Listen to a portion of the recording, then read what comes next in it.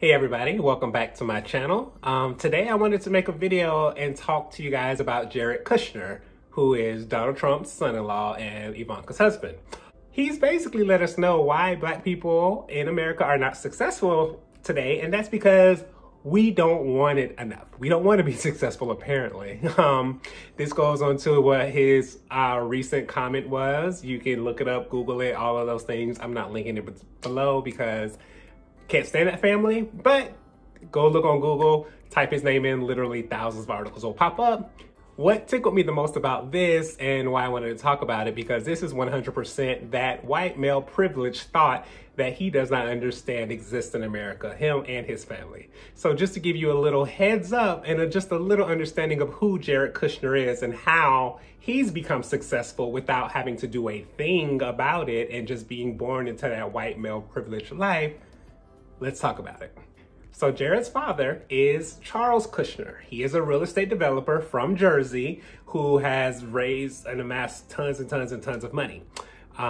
He is also a convicted felon. He went to prison in 2005 for 18 different counts for illegal campaign contributions, tax evasion, and witness tampering, which that included him getting a prostitute to sleep with his brother-in-law and setting it up and filming it and trying to get him to stop working with the FBI. Whole bunch of drama there. When he got out of prison in 2007, because he still was so wealthy, he was able to buy more real estate in New York because he could no longer work in Jersey and still work and make more money for his family.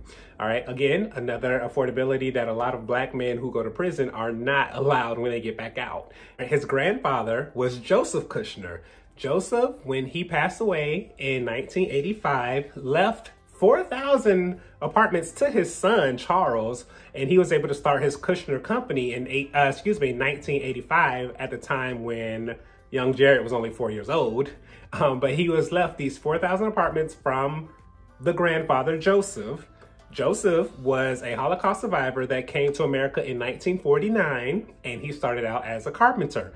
And after becoming a carpenter, he started his own business that was funded through the GI Bill and other grants. Again, Black people were not available to have at the time. They were not getting this money. Segregation was still a thing because it was supposedly ending May 17th, 1954, which was 5 years later. So Black people, again, at that time were not afforded that same start that young Jared's grandfather was given.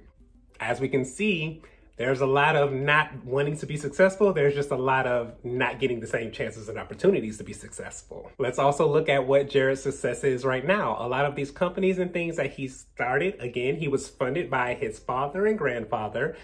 He was given opportunities to start things, but he was also given a job that he had no knowledge of. And I like to speak about that because Trump keeps attacking Biden about his son getting this job, working with this oil company in another country, and having no history of ever doing that. But I guess he forgets what he did for his son-in-law. Because despite having no experience working with foreign countries, yet alone the Middle East, he was assigned to lead a part of the Middle East peace plan and trying to make peace with the Israeli and Palestinian conflict. Again, a job he was not qualified for, and we don't talk about that. Trump just keeps attacking Biden for the job his son got, but doesn't talk about the one he got his son-in-law. But so what it looks like in a lot of these things is that, again, not wanting to be successful is just having things handed to you and getting certain opportunities that a lot of Black people weren't given simply because of racism and oppression and the system being fucked. And then what is also further funny to me is the fact that all of these people were not Republicans until very recent. And they have all these Republicans acting crazy and saying all these things to support them. Jared, he was a Democrat until 2009.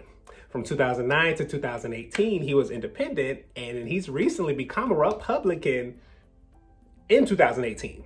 All right. And now during all this time as well, he has contributed tons of money to the Democratic campaigns for years and years. He literally just stopped giving money in 2015, right before his father-in-law decided to run for president. That's when he stopped giving money to Democrats. But before then, he was a very generous donor to the Democratic Party. And not only him, but so is his father, Charles. his father donated money until, again, 2016, when his son's father-in-law became president and was in the Republican Party. But that's the only reason that they've stepped to that side as well. So it's just funny to me that, again, like a lot of these people don't realize and understand who these people are, what they are. This is just me giving you a little history of who Jared is. And when he talks about Black people not wanting to be successful, no, they want to be successful. They want to breathe. They want to live. They want to have these things. They want to do everything that a white man is afforded in this country. It's just the fact is the system was set up for him to fail. And so since it's set up for him to fail, he has to jump a lot of hurdles, go a lot of distance, and do so much more to even try to catch up to where your grandfather and great-grandfather was able to start from a long time ago. So Mr. Kushner, I just want to let you know, Black people do want to be successful, and we're trying, and we're doing a great job of catching up to where you were just given as a birthright from yours. But anyways, thank you guys for checking out my channel. Just wanted to get that quick little message out there. I love you guys. Please like, comment, subscribe, all that fun stuff. And I will see you in the next one. Goodbye.